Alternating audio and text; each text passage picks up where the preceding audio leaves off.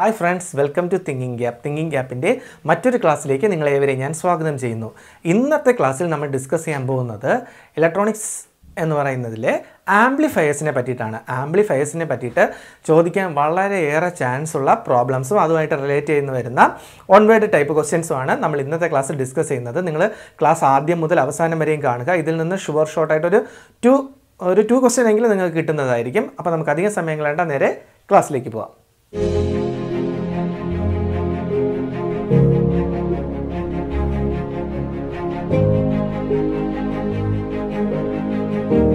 ആംപ്ലിഫയേഴ്സുമായിട്ട് ബന്ധപ്പെട്ട് വരുന്ന ഇമ്പോർട്ടന്റ് ആയിട്ടുള്ള ക്വസ്റ്റ്യൻസ് ആണ് ഇന്ന് ഡിസ്കസ് ചെയ്യുന്നത്. അപ്പോൾ ഫസ്റ്റ് ക്വസ്റ്റ്യൻ നോക്കാം. ഫസ്റ്റ് ക്വസ്റ്റ്യൻ പറയുന്നത് the open loop gain of an amplifier is 200.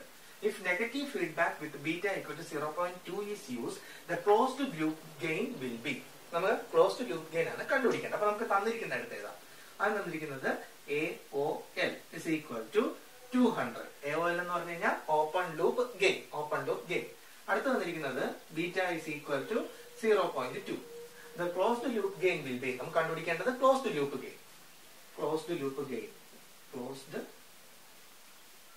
gain is equal to closed loop gain കണ്ടുപിടിക്കേണ്ട formula AOL divided by 1 plus beta into AOL.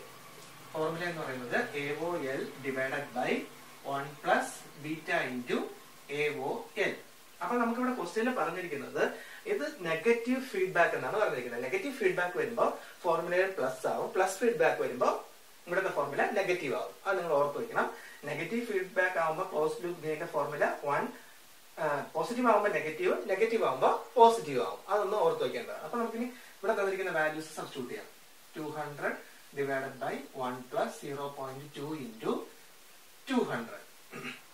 തന്നിരിക്കുന്ന വാല്യൂസ് എല്ലാം substitute ചെയ്യും. അപ്പൊ നമുക്ക് കിട്ടുന്ന ആൻസർ 4.878 എന്നായിരിക്കും. 4.878 എന്നായിരിക്കും. ഒരിക്കലും കൂടെ പറയാം, ക്ലോസ്ഡ് ലൂപ്പ് ഗെയിന്റെ നെഗറ്റീവ് ഫീഡ്ബാക്ക് ആണെങ്കിൽ പോസിറ്റീവ് ഫീഡ്ബാക്ക് ആണെങ്കിൽ നെഗറ്റീവ് ആയിരിക്കും. ഇത് വളരെ ഇമ്പോർട്ടന്റ് ആയിട്ടുള്ളതാണ്.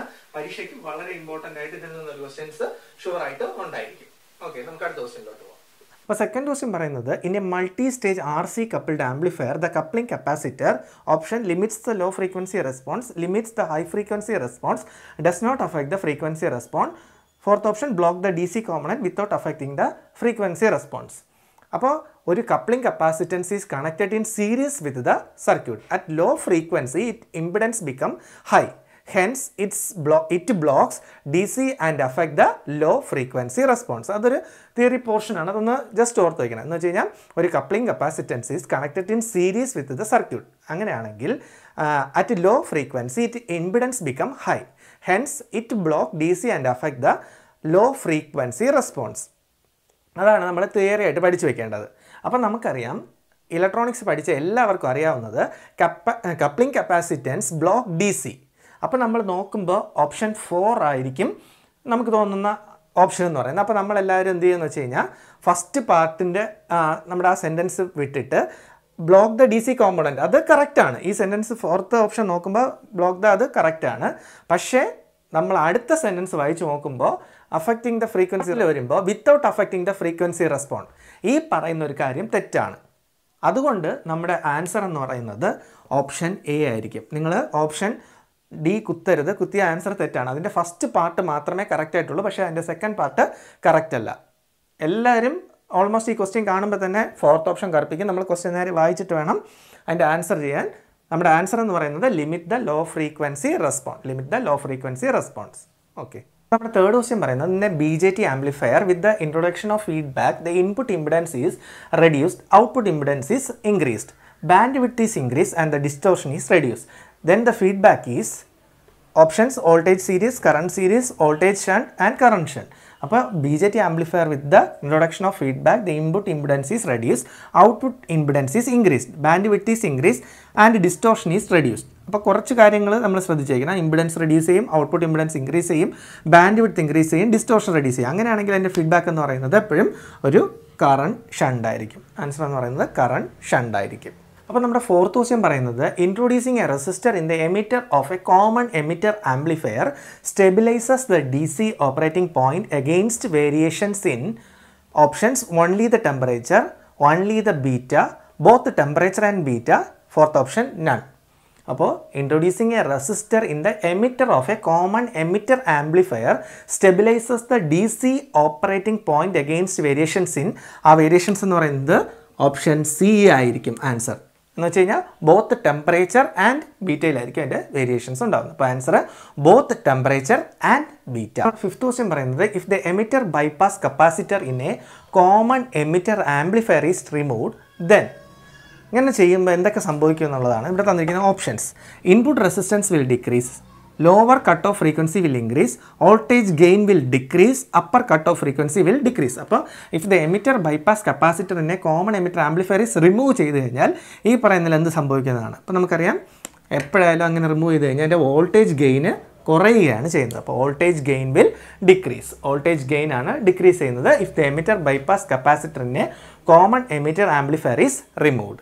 അപ്പോൾ നമ്മുടെ സിക്സ്ത് ക്വസ്റ്റ്യൻ പറയുന്നത് the voltage gain of A common emitter amplifier is option directly proportional to collector bias current, inversely proportional to collector bias current, independent of collector bias current and fourth option proportional to square of collector bias current. അപ്പോൾ നമുക്ക് പറഞ്ഞിരിക്കുന്നതെന്ന് വെച്ച് കഴിഞ്ഞാൽ voltage gain എന്ന് പറഞ്ഞു കഴിഞ്ഞാൽ voltage gain ബ്രാക്കറ്റിൽ A V is equal to V0 divided by VI, that is output voltage divided by input voltage. ഇതിനെ നമുക്ക് വീണ്ടും എങ്ങനെ എഴുതാം? Minus ICRL divided by VI, that is collector current load resistance divided by output voltage. അപ്പോൾ നമുക്കിതിനെ എങ്ങനെ conclude ചെയ്യാം? AV proportional to IC, AV proportional to IC. അപ്പോൾ നമുക്കിതിൻ്റെ ഓപ്ഷൻ എന്ന് പറയുന്നത് ഓപ്ഷൻ എ ആയിരിക്കും, directly proportional to collector bias current. അപ്പോൾ ഒരു voltage gain AV is equal to V0 divide by VI, that is again equal to minus ICRL by VI. അതുകൊണ്ട് നമുക്ക് എന്ത് പറയാം? AV proportional to IC. Option A directly proportional to collector bias current. Next question പറയുന്നത് an amplifier without feedback has a voltage gain of 50, input resistance of 1 kilo ohm and output resistance of 2.5 k ohm. The input resistance of the current shunt negative feedback amplifier using the above amplifier with a feedback factor of 0.2 is option 1/11, 1/5, 5 and 11 kilo ohm. നമുക്കിത് എങ്ങനെ ചെയ്യാൻ നോക്കാം. Voltage gain തന്നിട്ടുണ്ട്. A is equal to 50, input resistance that is Ri is equal to 1 kilo ohm, output resistance that is R0 equal to 2.5 kilo ohm, feedback factor തന്നിട്ടുണ്ട്. Feedback factor എന്ന് പറയുന്നത് beta equal to 0.2. Input resistance with feedback for current shunt that is R is equal to Ri divided by 1 plus beta into A. അപ്പോൾ input resistance with feedback for current shunt capital R is equal to Ri divided by 1 plus beta into A. തന്നിരിക്കുന്നത് എഴുതുക 1 kilo ohm divided by 1 plus 0.2 into 50, that is equal to 1/11 kilo ohm. അപ്പോൾ നമ്മുടെ answer എന്ന് പറയുന്നത് option A ആയിരിക്കും. Next question പറയുന്നത് positive feedback in an amplifier circuit will dash the gain of amplifier. Option increase, decrease, not alter and none. അപ്പോൾ positive feedback in an amplifier will dash. നമുക്കറിയാം gain എന്ന് പറയുന്നത് എന്തായിരിക്കും? Gain capital A is equal to AOL divided by 1 minus beta into AOL. നമ്മൾ ഇന്ന് ആദ്യം പഠിച്ച formula ഇത് വെച്ചിട്ടായിരുന്നു. അപ്പോൾ നമ്മൾ പോസിറ്റീവ് ഫീഡ്ബാക്ക് കൊടുക്കുമ്പോൾ ഡിനോമിനേറ്റർ എന്ന് പറയുന്നത് 1-നേക്കാൾ ചെറുതായിരിക്കും. അപ്പോൾ എപ്പോഴും ഗെയിൻ എന്ന് പറയുന്നത് കൂടുതലായിരിക്കും.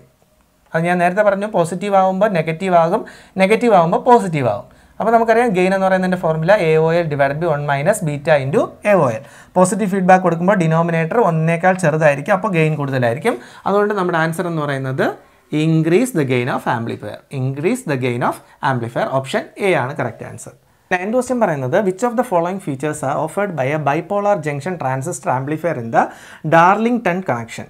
High voltage gain, high input impedance, high current gain. Select the correct answer. 1 and 2 only, 2 and 3 only, 1 and 3 only, 1, 2 and 3. അപ്പോൾ നമുക്കറിയാം ഒരു ഡാർലിംഗ്ടൻ്റെ കണക്ഷൻ എന്ന് പറയുന്നത് ഒരു base,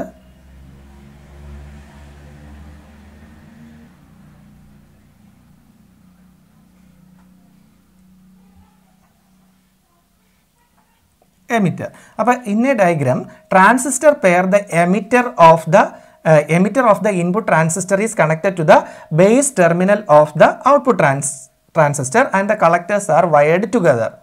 The current amplified by the first transistor is again amplified with the second transistor ആണ്. ഇതാണ് ഒരു Darlington connection എന്ന് പറയുന്നത്. അപ്പോൾ ഈ ഡയഗ്രത്തിൽ the transistor pair of the emitter of the input transistor is connected to the base terminal of the output transistor and the collectors are wired together. The current is amplified by the first transistor, again amplified with the second transistor. അങ്ങനെയാണെങ്കിൽ നമുക്ക് ഈ diagram വെച്ചിട്ട് ഇതിൻ്റെ option എന്ന് പറയുന്നത്, അപ്പോൾ അതിന് high input impedance അതുപോലെ തന്നെ ഹൈ കറണ്ട് ഗെയിൻ ഉണ്ടാവും. അപ്പോൾ ഓപ്ഷൻ എന്ന് പറയുന്നത് ഓപ്ഷൻ 2 and 3 ആയിരിക്കും. High input impedance and high current gain.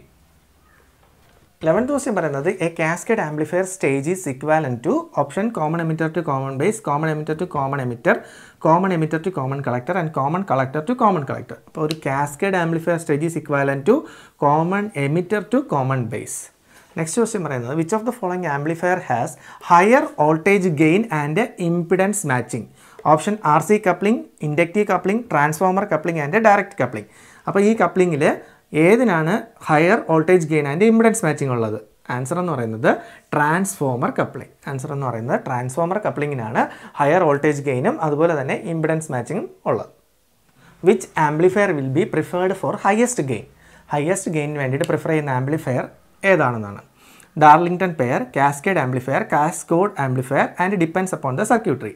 അപ്പോൾ which amplifier will be preferred four highest gain എന്ന് പറഞ്ഞു കഴിഞ്ഞാൽ എൻ്റെ ആൻസർ എന്ന് പറയുന്നത് കാസ്കോഡ് ആംപ്ലിഫയർ ആയിരിക്കും. കാസ്കോഡ് ആംപ്ലിഫയർ, അതിനാണ് amplifier will be preferred four highest gain ഉള്ള ആംപ്ലിഫയർ കാസ്കോഡ് ആംപ്ലിഫയർ.